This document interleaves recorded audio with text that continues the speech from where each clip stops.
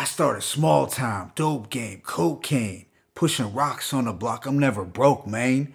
And that's just one of the many iconic opening lines from Mr. Brad Jordan, Scarface. What's good, y'all? It's your boy Mixtape Marv. If you are rocking with this content, please make sure to hit that like button and subscribe to the channel. But today, I'm gonna rank Scarface's 11 solo albums. You know Brad Jordan is a rap legend and Southern hip hop pioneer. And if I had to list one artist who I feel would be responsible for putting that dirty South sound on the map, it would be Scarface. Some folks tend to forget that Face came in the game back in 1986 with the Ghetto Boys, which means he was getting busy at the same time as those famed 80s golden era MCs like Big Daddy Kane, Cool G Rap, and Rakim. And Scarface has such a strong and consistent solo discography that few can rival, and I feel his name isn't mentioned as much as it should be when we are talking about artists with strong consecutive album runs. He's in my personal top 5 of all time, and I consider him the true king of the South. But with that being said, let me jump right ahead into this ranking. Starting with number 11, I have My Homies 2. This was the sequel to his 1998 double album. Now, My Homies 2 dropped in 2006, and it was also a double album. Obviously, it's my least favorite at number 11. And to be honest, I don't remember a whole lot about it other than liking a handful of tracks.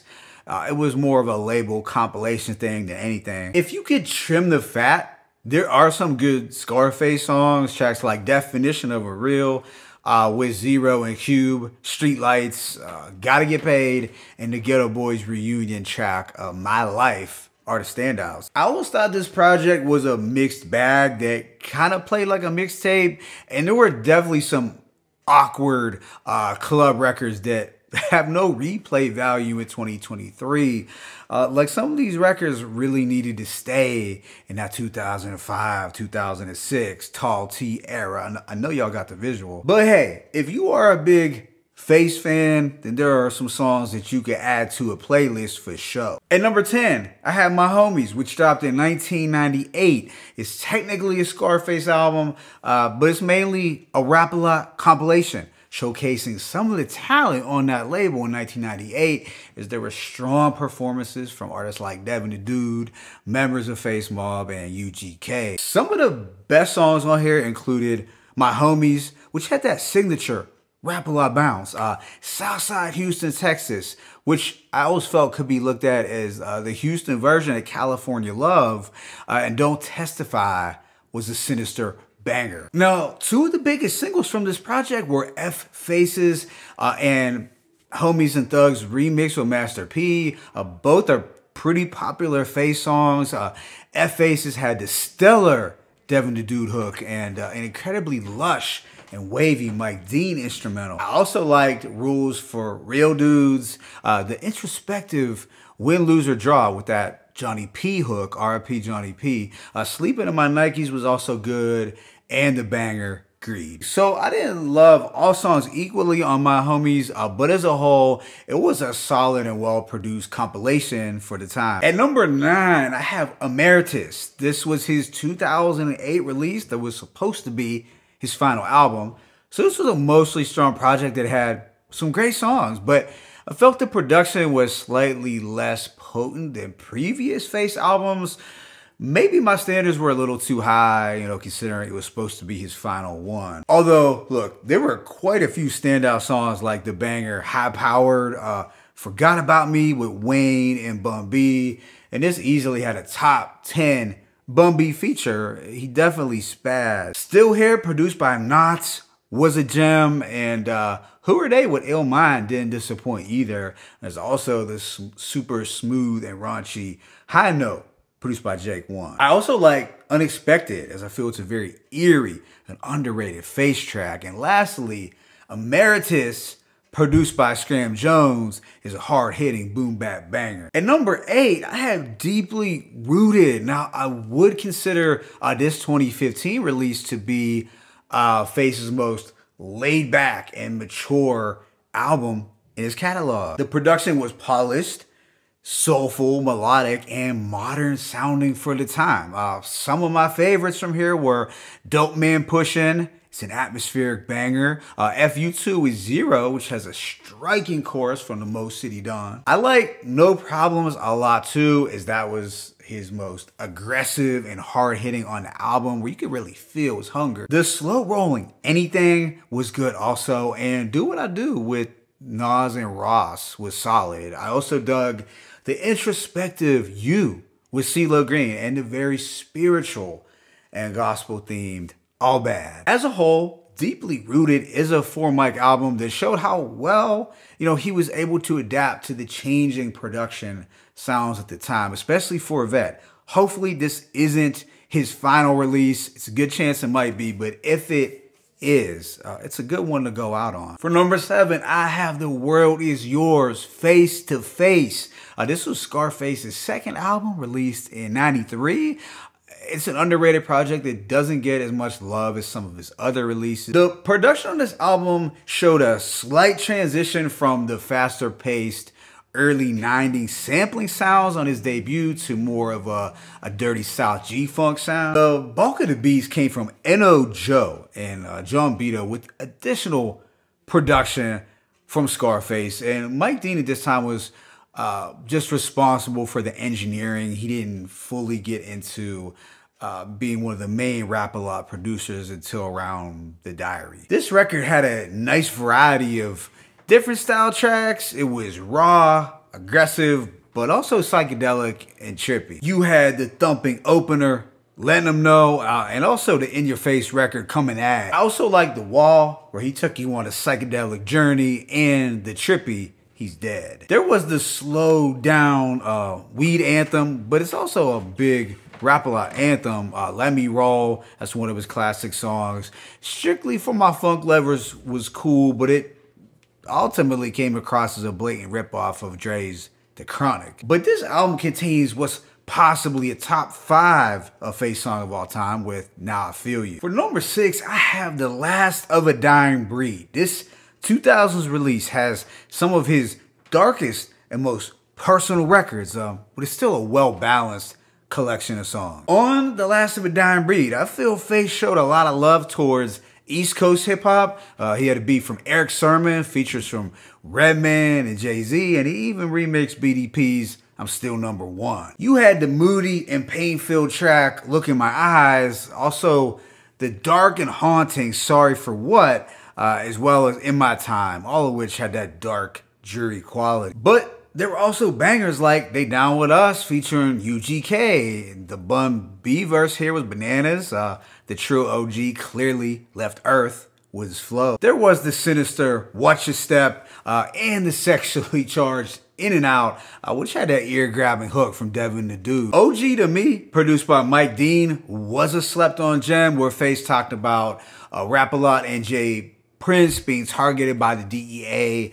In fact, Face vehemently called out snitches throughout this entire album. Yeah, overall, it's a strong 4-mic project that's slept on and still sounds great in 2023. At number 5, I have The Untouchable, which I believe is Face's best-selling album. It was an immensely popular release from that year. This was the album where Mike Dean got a lot of shine on the production front, but Face and Toe Capone were also present on the board. And this album, The Untouchable, took on an even smoother, mellower G-Funk tone than The Diary. It's essentially a mafioso album, but with enough Houston flavor. Sonically, I always felt it's Face's most crisp and polished project. Singles like Mary Jane were a huge hit, as well as Smile with Tupac, and Smile ended up being one of Face's most known songs. I also like No Warning, which was chilling and nocturnal, and the down south anthem Southside. Money Make the World Go Round with Daz was ultra smooth, and the track For Real is a personal favorite Scarface to me. The way he talks about his come up in the streets over Mike Dean's ethereal production was incredible. For number 4, I have Made. This 2007 release was probably the best drop of that year. It's a strong 4.5 mic album for me, and it had the perfect length, a 12 track. You had brilliant, heartfelt storytelling like on the records Suicide Note and Boy Meets Girl. Also hard-hitting bangers like Big Dog Status, Never, and Get Out My Face. Really, the track Never is a timeless banger, and Big Dog Status is a Dirty South classic that was made for pulling up to the scene and cracking the pavement. There was the single Girl You Know with Trey Songz that got a lot of radio burn.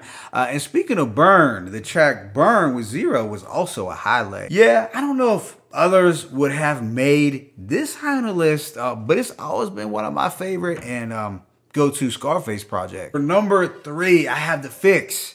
This 2002 release was his one and only Def Jam project. This was around the time that he also served as the president of Def Jam South. This was when Scarface really started to receive his flowers in the industry. You had 3 beats from Kanye, and I recall here, this is when Kanye was on the verge of becoming in high demand. Kanye's produced Guess Who's Back is a certified 5 mic classic and one of the dopest songs of the 2000s in general. This album had a couple of Face's most spiritual records with What Can I Do and Someday, and how can I forget his timeless anthem, My Block, which was a smash single in 2002. And In Between Us had this flawless, unique instrumental from Mike Dean, a dope Nas feature, and an intoxicating, haunting hook from Tanya Haran. Yeah, The Fix can be played from top to bottom with 0 skips.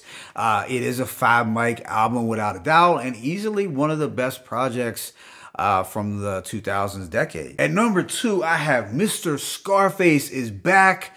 This was his classic 1991 debut, and a record that contains some of Brad Jordan's most iconic songs. This album, along with the Ghetto Boys' We Can't Be Stopped, also released that same year, would lay the very early foundation for that Houston sound. Starting with the track Mr. Scarface, a Smithsonian hip-hop song that showcased Face's knack for storytelling. His detailed storytelling was movie-like and could only really be rivaled by Kool G Rap at that time. You had Money and the Power, which was the original down south hustling anthem that just symbolized the come up and was likely every dope boy's theme music in the early 90s. The track A Minute to Pray, A Second to Die is like a mini movie in itself. The way Face told these stories of the struggle down south was so cinematic. Also, Diary of a Madman was